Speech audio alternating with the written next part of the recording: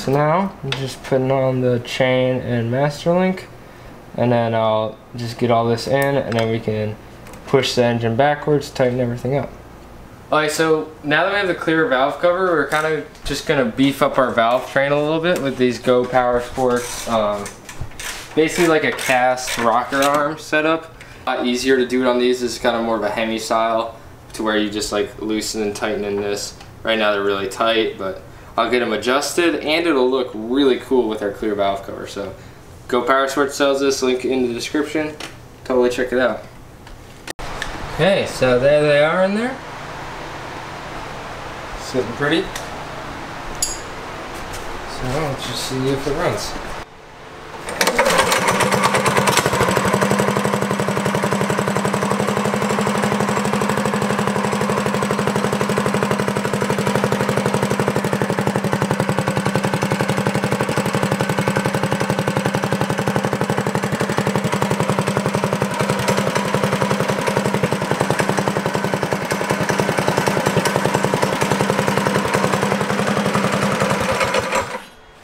Sweet, now all we have to do is wire up the kill switch. Okay, so we have the kill switch mounted. We got it all wire wrapped, zip tied down, going all the way down under. And let's see if it works.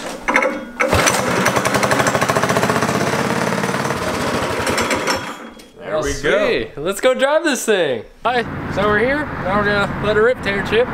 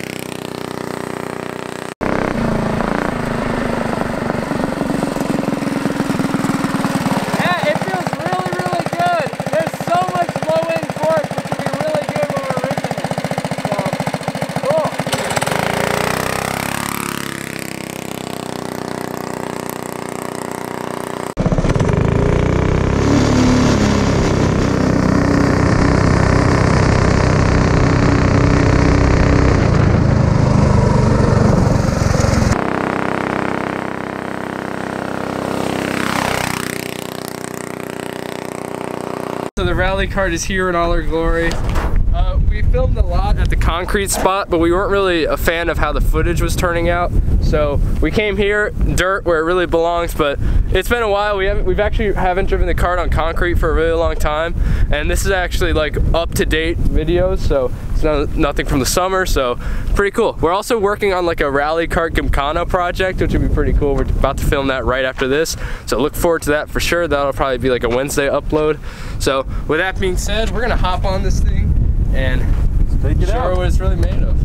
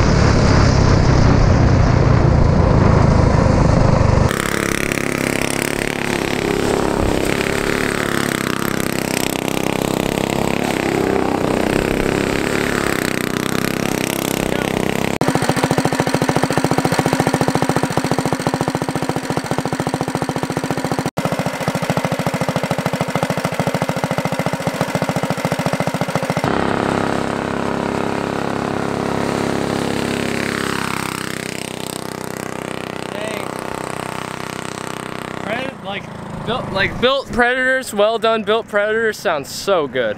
I guess it's not really built, it's just got like, I mean really just stage 1 Predator sounds so good.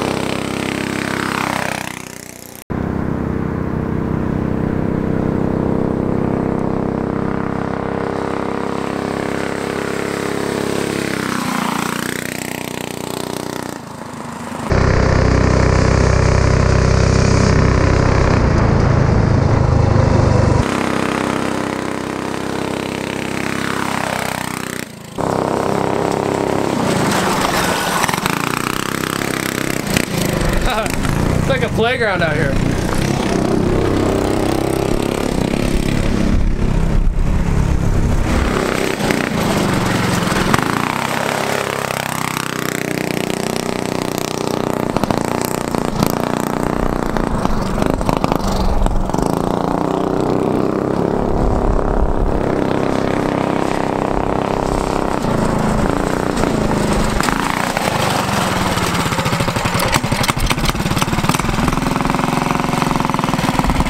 Alright guys, thanks for watching.